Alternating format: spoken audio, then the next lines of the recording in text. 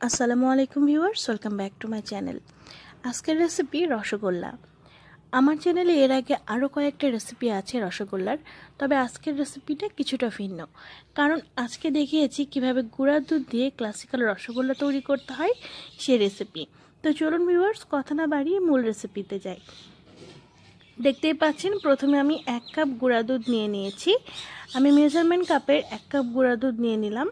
এখন আমি এর সাথে মিশিয়ে নেব 4 কাপ পানি। এতে করে এটা 1 লিটার দুধ হয়ে যাবে, মানে 1 লিটার লিকুইড দুধ হয়ে যাবে।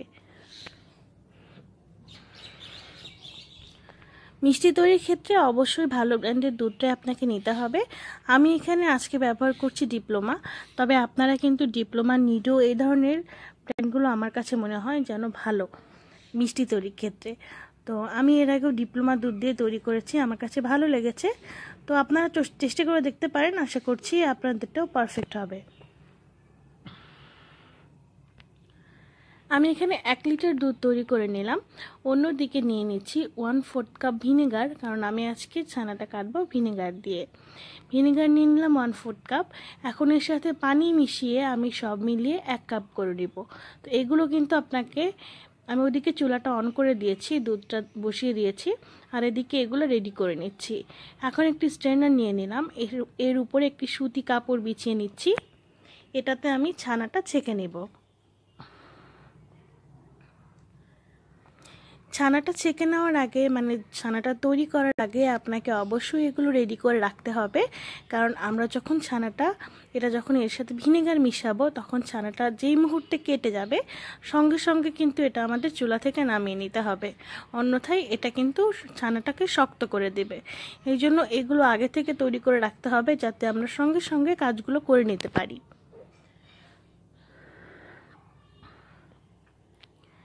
এই তো দুধটা যতক্ষণ না ফুটে ওঠে ততক্ষণ আমি অপেক্ষা করছি। শুধুমাত্র একবার ফুটে উঠলেই আমি চুলাটা বন্ধ করে দেব। এটাকে ঘন করার কোনো প্রয়োজন নেই, শুধুমাত্র যতক্ষণ না পর্যন্ত ফুটে উঠছে ততক্ষণ পর্যন্ত আমি একটু অপেক্ষা করছি। আর এটা এভাবে মাঝে মাঝেই নেড়ে দিতে হবে কিছুক্ষণ পরপর, কারণ এটা কিন্তু সহজেই না হলে নিচে পোড়া লেগে যাবে, তখন মিষ্টি থেকে একটা বাজে পোড়া গন্ধ বের হবে।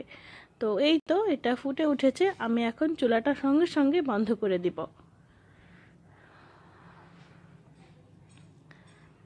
এখন আমি চুলাটা বন্ধ করে দিব, আর 1 হাত দিয়ে যে ভিনেগারের যে পানিটা ছিল সেটা ঢালতে থাকবো, আর 1 হাতে চামচটা দিয়ে নাড়তে থাকবো। তো আমি এখন চুলাটা বন্ধ করে দিলাম।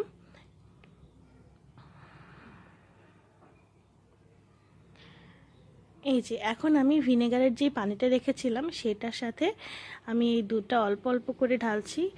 এই যে ভিনেগারটা দুধের মধ্যে ঢালছি, আর 1 হাত দিয়ে চামচটা দিয়ে এভাবে নেড়ে দিচ্ছি। এতে করে কিছুক্ষণের মধ্যেই দেখবেন যে সবুজ পানিটা বের হয়ে গেছে, মানে ছানার থেকে সবুজ পানিটা আলাদা হয়ে যাবে। নিশ্চয়ই বুঝতে পারছেন আপনার স্ক্রিনে দেখে, এইটা কিন্তু হয়ে গিয়েছে। এখন আর অপেক্ষা করব না, সঙ্গে সঙ্গেই আমি এটা ঢেলে নেব।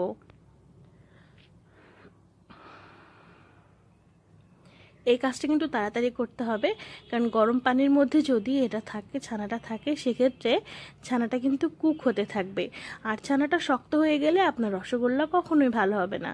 তো এখন আমি ছানাটা থেকে ঠান্ডা পানি দিয়ে একটু ধুয়ে নিচ্ছি, এতে করে ছানাটা ঠান্ডা হয়ে যাবে এবং যে ছানার কুকিং প্রসেসটা সেটা কিন্তু বন্ধ হয়ে যাবে। তো এই যে ছানাটা ধুয়ে নিলাম, এখন আমি ছানাটাকে সামান্য একটুখানি চিপে ঝুলিয়ে রাখবো 2 ঘন্টার মতো। খুব বেশি চিপার দরকার নেই, এতে করে ছানাটা বেশি শক্ত হয়ে যায়।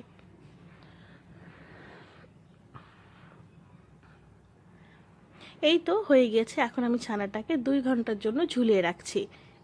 তো এদিকে আমি নিয়ে নিয়েছি এক এক টেবিল চামচের মতো সুজি, হাফ টেবিল চামচের মতো নিয়েছি ময়দা, আর দেখতেই পেলেন 1/4 চা চামচ নিয়ে নিলাম আমি বেকিং পাউডার। আপনারা নিশ্চয়ই চামচটা দেখে বুঝতে পেরেছেন যে আমি কতটুকু নিয়েছি, কারণ এটা কিন্তু খুবই গুরুত্বপূর্ণ। আর এখানে আমার ছানা হয়েছে, আমি যেই 1 কাপ গুঁড়া দুধ নিয়েছিলাম সেখান থেকে আমার ছানা হয়েছে 3/4 কাপ।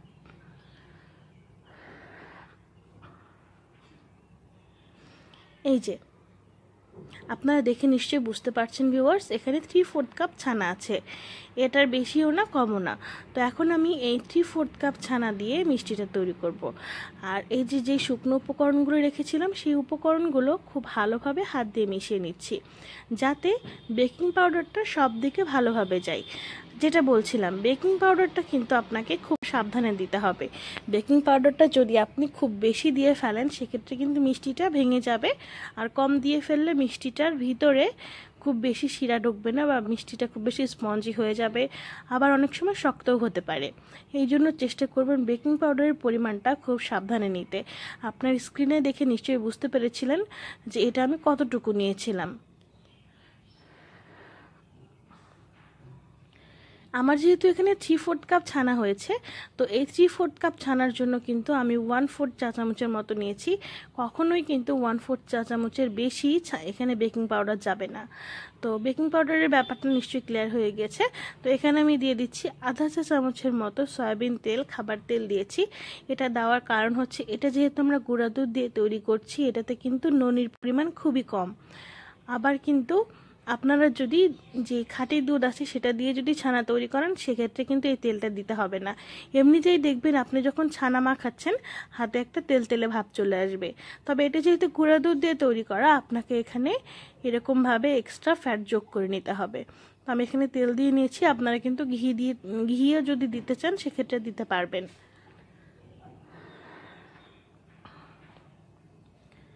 এখন আমি ছোট ছোট বল তৈরি করে নেব রসগোল্লার সাইজে। তবে আমি আজকে ছোট ছোট করে তৈরি করছি, আপনারা যদি চান সেক্ষেত্রে বড় তৈরি করতে পারেন। আবার আপনাদের পছন্দ অনুযায়ী যে শেপটা আপনাদের পছন্দ ততটুকু করে নিতে পারবেন। তো আমি এভাবে করে রসগোল্লা তৈরি করে নিচ্ছি। তবে চেষ্টা করবেন রসগোল্লার যে বলগুলো আছে সেগুলো যেন কোনো রকম কোনো ফাটল না থাকে। এখানে যদি কোনো রকম ফাটল থাকে সেক্ষেত্রে এগুলো শিরায় দেওয়ার পরে কিন্তু ওই যে ফাটল ছিল সেই জায়গাগুলোর দিক থেকে কিন্তু ফেটে যাবে। এই তো আমার রসগোল্লার যে বলগুলো সেগুলো কিন্তু করা হয়ে গিয়েছে। এদিকে আমি নিয়ে নিচ্ছি 1.5 কাপের মতো চিনি। 1.5 কাপ চিনি নিয়ে এখন আমি এর সাথে মিশিয়ে দেব প্রায় 6 থেকে 6.5 কাপের মতো পানি।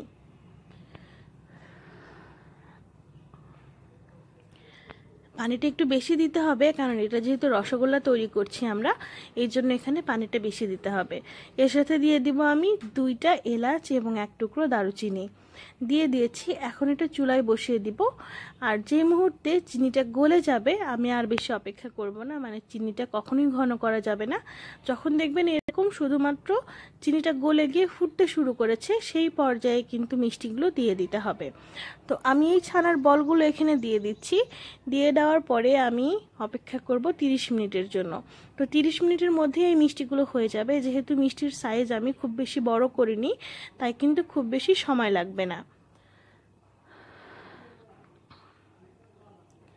মিষ্টিগুলো কিন্তু ফুটতে শুরু করেছে, আর এগুলো কিন্তু বড় হচ্ছে আস্তে আস্তে। এটা আরও একটু বড় হবে, ফুলে একটু পরে কিন্তু এটা ডবল হয়ে যাবে। দেখতেই পাচ্ছেন ভিউয়ার্স, মিষ্টিগুলো ফুলে কি সুন্দর ডবল হয়ে গেছে, আর এগুলো দেখতেও কিন্তু অনেক সুন্দর লাগছে, তাই না? এটা আনুমানিক 20 মিনিট পরের অবস্থা। তো আমি আরও 10 মিনিট এভাবেই জাল করে নেব। মিষ্টিটা হয়েছে কিনা সেটা বোঝার জন্য একটু গ্লাসে ঠান্ডা পানি নেবেন। ঠান্ডা পানি নেওয়ার পরে একটা মিষ্টি ছেড়ে দেখতে হবে, যদি মিষ্টিটা নিচে চলে যায়, মানে মিষ্টিটা পানির মধ্যে ডুবে যায়, সেক্ষেত্রে বুঝতে হবে যে মিষ্টিটা কিন্তু হয়ে গিয়েছে। আর যদি মিষ্টিটা না ডুবে ভেসে ওঠে তখন আরও 5 মিনিট আপনি অপেক্ষা করবেন মিষ্টিটা জাল করে নেওয়ার জন্য। তো এই প্রসেসটা আমি আমার আরও যে রসগোল্লার ভিডিওগুলো আছে সেগুলোতে দেখিয়েছি, তাই আজকে আর দেখালাম না।